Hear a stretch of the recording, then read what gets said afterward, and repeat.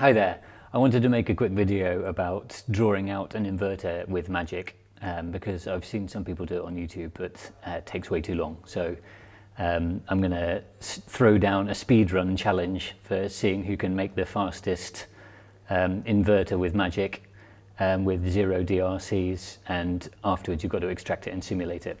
So this is my process. I'm a beginner, so I'm probably doing lots of things in a non-efficient way. But I just thought I'd record this because it would have been really useful for me to see it a few weeks ago. So I've recorded myself doing it, and now I'm going to talk through the process, and I've sped up the footage a couple of times. So I always turn on the grid, turn on snap to grid, often use the crosshairs.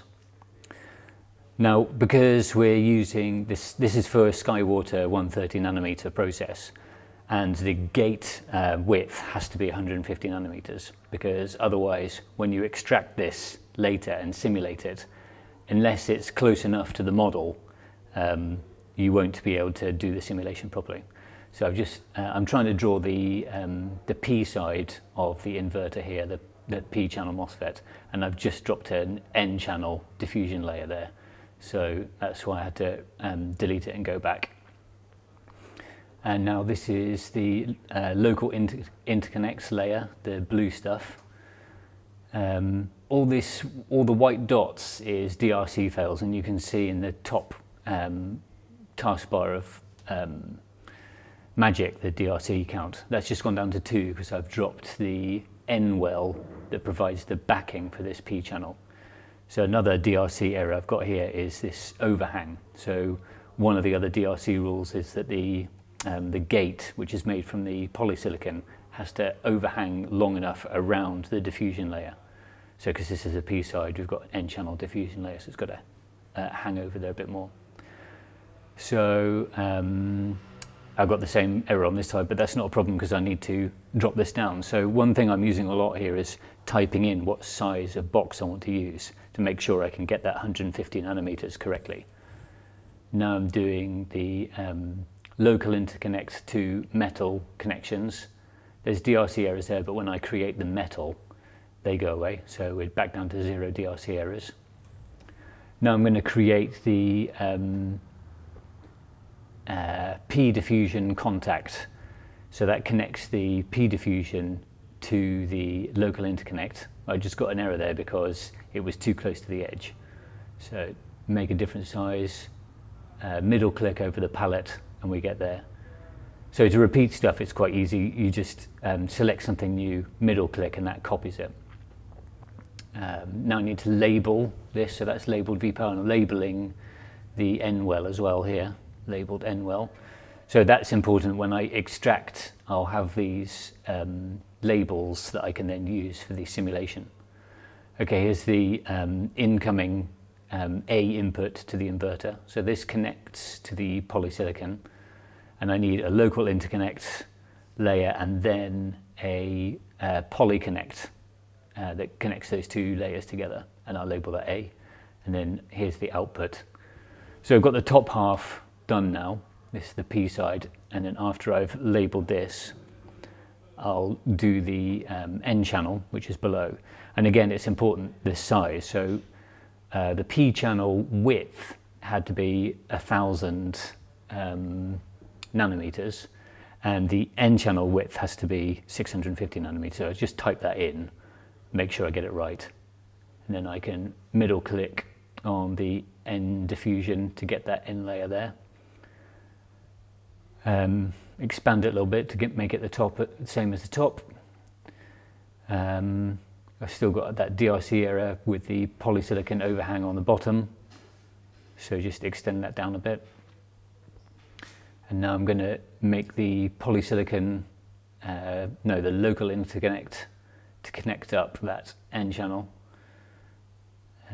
Do the same as the bottom. So now I'm just going to, so I did a mistake there because I copied the top contacts, but that also copied the N well underneath it, which I definitely don't want over here. So now connect the metal, and now I'm doing the N contact. So this connects the local interconnect to the N diffusion layer. and then I'll label that vground, and I think that's it. So save.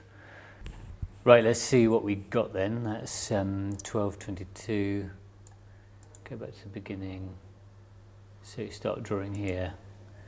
12, 13, so 7, 8, 9 minutes. So if you can draw a DRC-free inverter in less than 9 minutes, then beat me. So then just to now talk through how we extract and do the simulation. So everything is labeled, and actually DRC-free isn't a necessity for doing an extraction that works with the simulation, because all Magic needs to do is know where the transistors are and how they're connected. But this is loaded with the skywater130 nanometer rules, so that we couldn't actually make this in the Google Skywater ASIC process without satisfying the DRC. So what I'm doing is I run extract, so Magic then understands what is here, so 2 transistors N and P, and then connected together, and then the ports, the A, Y, ground and power, and then the N well and the substrate. And now I'm doing X to SPICE LVS, so that turns on a bunch of important things that Magic needs to get right for the simulation to work, like the scale. And you can model different levels of parasitics, like capacitance or resistance, so I'm just leaving all that as default. So this isn't like a perfect simulation or anything, it's just showing the concept. And then you run X to SPICE, and then that is now made a SPICE file. So this is what I've got here. Let's just go back here.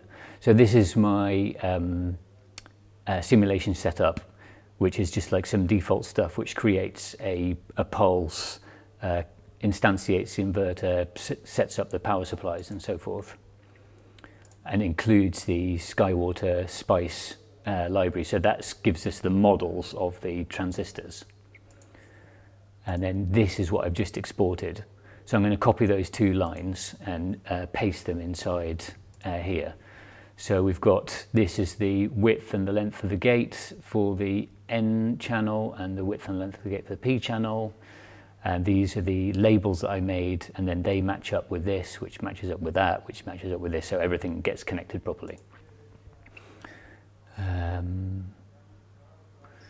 So then try to run the simulation, make sim, which fails to start with because I forgot to rename it. So my previous practice was inverter 3, so I changed it to inverter 4, run the simulation, and then here we go. So we've got the incoming, which is A, the red is A, so that's going from high to low, and then you see the blue is the output, and that goes from low to high. So then what we could do is measure this delay here, and that would let us work out how fast things can work in the ASIC process. But as I said, this isn't a great simulation, it doesn't take into account parasitics. So to find out more about this, join me on the Hackaday Remoticon 0 to ASIC demo, where I'm going to talk through and make a demo of how to get everything you need to go from 0 to ASIC at a very shallow level. So it's more to get an understanding of the processes involved, the kinds of things that we've got available, the kinds of tools, what you would need to learn if you're interested, kind of the sticking points, that kind of stuff.